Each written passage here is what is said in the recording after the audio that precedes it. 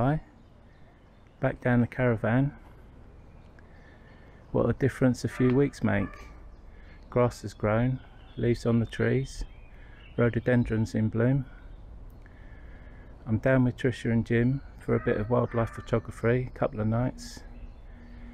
And on the way here yesterday we stopped off on the South Downs for a bit of butterfly watching.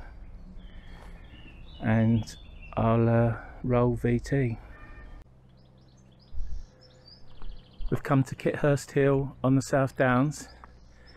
There's a small field over here and it's usually packed with loads of different species of butterflies. Usually get the Duke of Burgundy butterfly here, which is what we hope to see. Maybe a few others. Got cracking views from up here as well. I think Jim's onto one. Green airstreak. Green airstreak.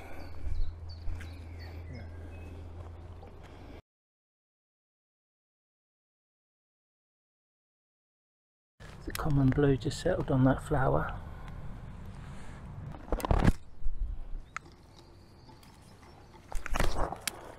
Tina's trying to get involved. Have a look down there, that's where the Duke of Burgundies usually hang out.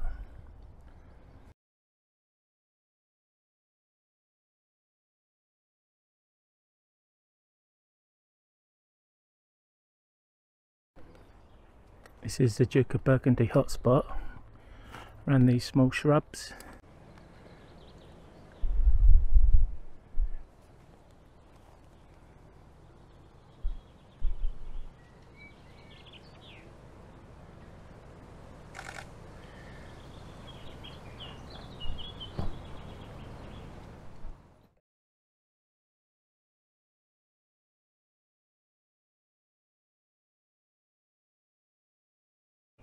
Here comes the brimstone. Whee!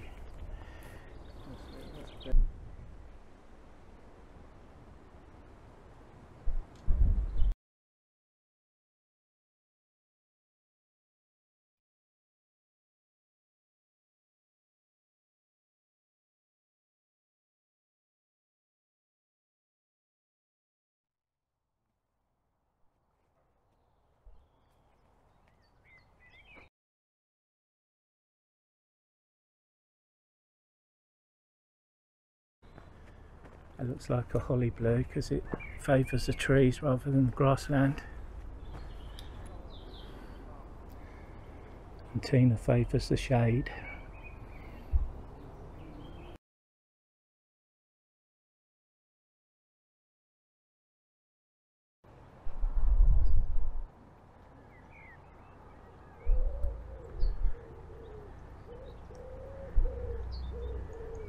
That was a good haul of butterflies.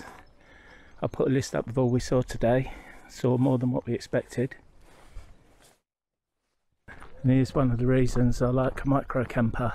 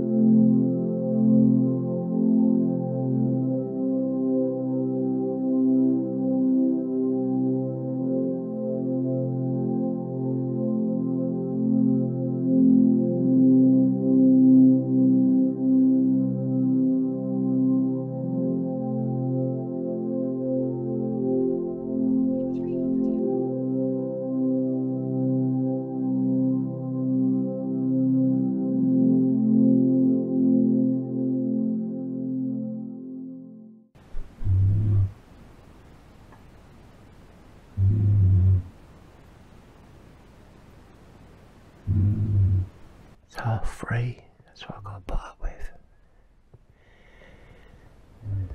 It's 4 o'clock in the morning, haven't slept a wink. Now the bloody birds have started the dawn chorus.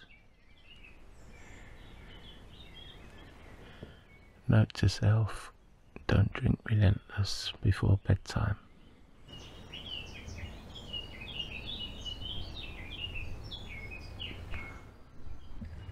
That sounds like a black cap. 20 to 5, I wish it off. Well, the sun's coming up. I've had zero sleep. I haven't felt like this since the Reading Festival in the 90s.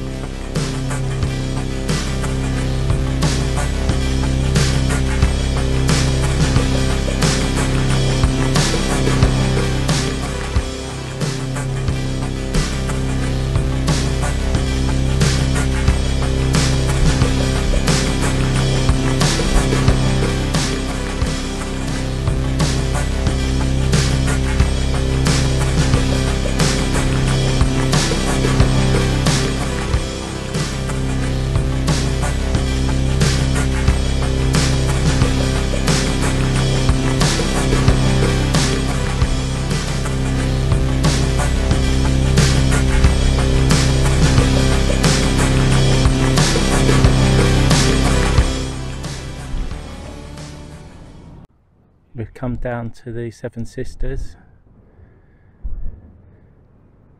and that's the Cuckmere River. It's one of the most iconic views in the UK. The Coast Guard cottages with the Seven Sisters in the background.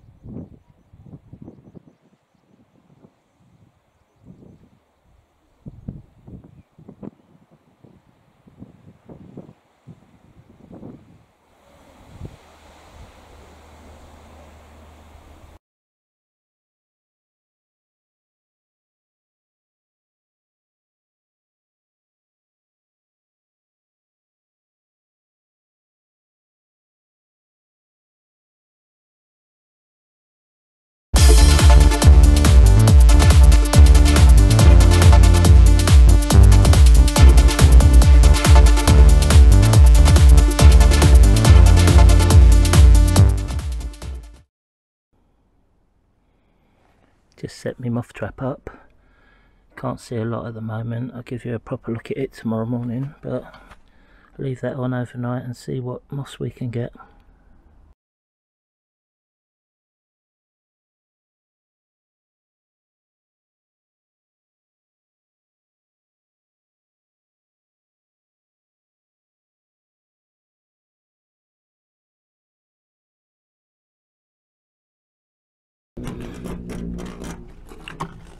Starting to fill up with a few moths and maybugs. And the one's making all the noise. I noticed we had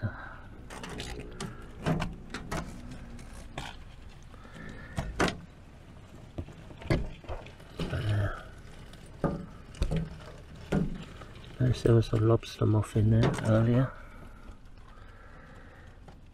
There he is, down in that corner there.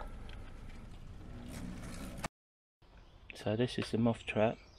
It's basically a wooden box with perspex which funnels the moths down to the bottom. They're attracted by this light.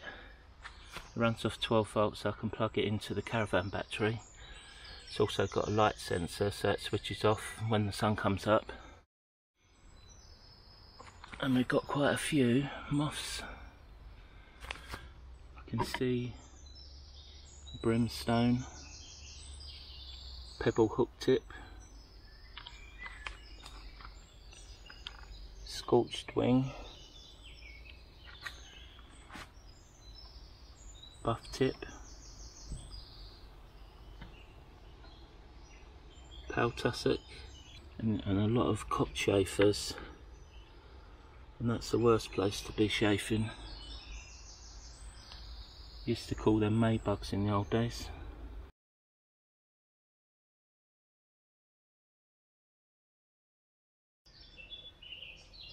Like these ones, they look like a twig that's snapped. Another one there.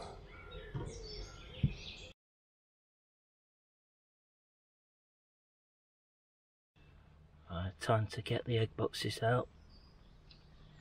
You never know what's going to be on the underside either.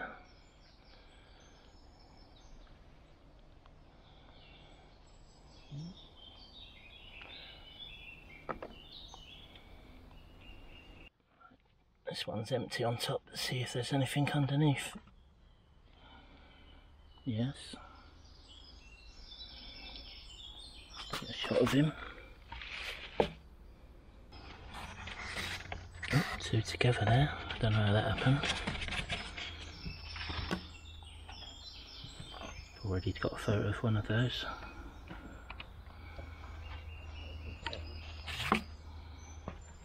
Let's try this one.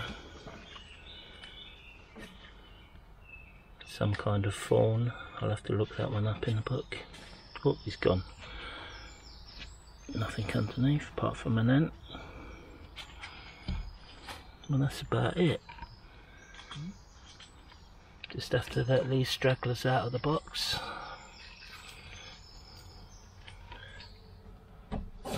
Wasn't a bad haul. You get a lot more in the summer, some pretty ones as well.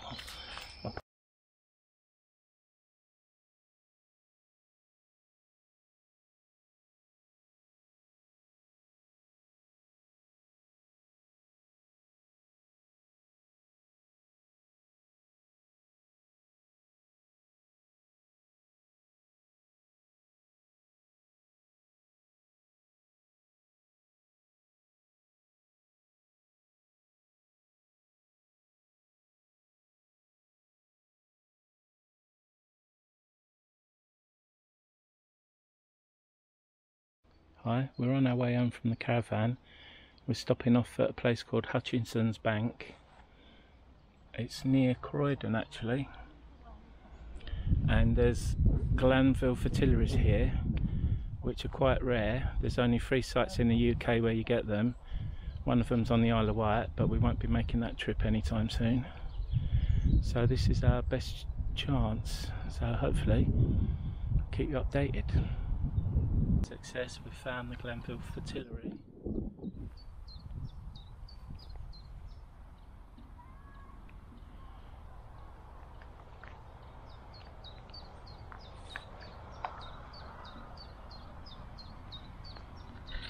Lovely looking butterfly.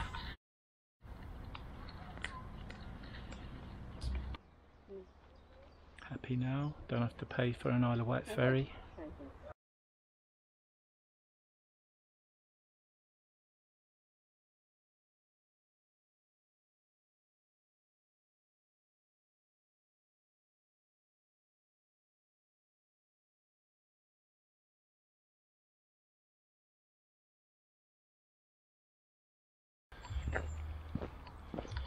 We've had a good day here at Hutchinson Bank. It's the first time we've ever seen a Glanville fritillary, so we're quite happy, and we're going to head off home now, and we'll see you next time. Bye.